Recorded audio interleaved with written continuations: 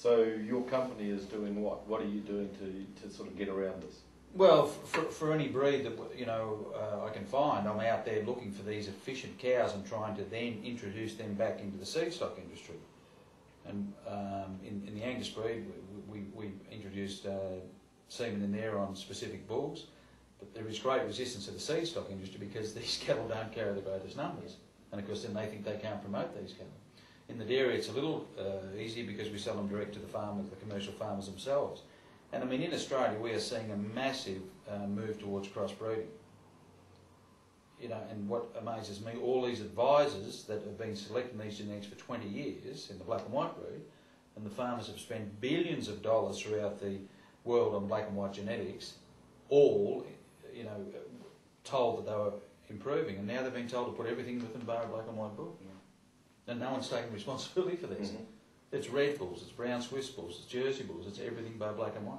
And it's only because we've ignored the correct cows and selected from these high performers. And if you look at beef or you look at dairy, the animals that, there's no doubt that the animals that can float to the top, as I say, with these numbers, in the ideal environment you can't beat them. But you've got to be able to afford to create that. And we have modelled ourselves on the chicken and pork industry, and we have looked at their gains and said, we've got to get those gains, we've got to be able to get these gains. But we've forgot two things.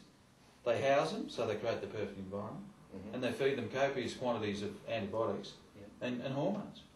And they're also very easy to monitor, because the grain goes in here, and you get out the other end, what you're getting, and you measure it daily. And we decided we'd design our beef and dairy cows for those same gains, and yet run them out in the paddock where it's changed. The weather changes, every half an hour. And the problem is that with the pork and the chicken, they have a much more efficient digestive system than your ruminant. And so the ruminant is going to use a whole lot more grain up to produce its kilogram of meat compared to a chicken or pork. So we've already lost the race. We really have to go back to the cheaper forages for ruminants. That's all there is to it. So you're really having to do a whole lot of legwork. Everybody else just, the geneticists look at their computer, go through, benchmark the top 10%, select those now on DNA for the top producers for whatever they're selecting for. You have to actually get out there and do the legwork and track these animals down and look at the detail, don't you? Well, you have to go and find these cows that are 12-year-old in a herd. They haven't missed a beat. They look like they're going to go to the 22. The 12-year-old looking 6, but you have to go and look at them. And with all the looking I've done, and we go back to the numbers, the better the numbers get, the worse the cattle get. From the economic functionality point of view, the better the numbers get, the worse the cattle get. Right. But from the promotable point of view, see, our commercial producers are buying promotable genetics. Yes. All the focus is on, can we promote these genetics? So the companies that do all of this, they go to Barry's farm.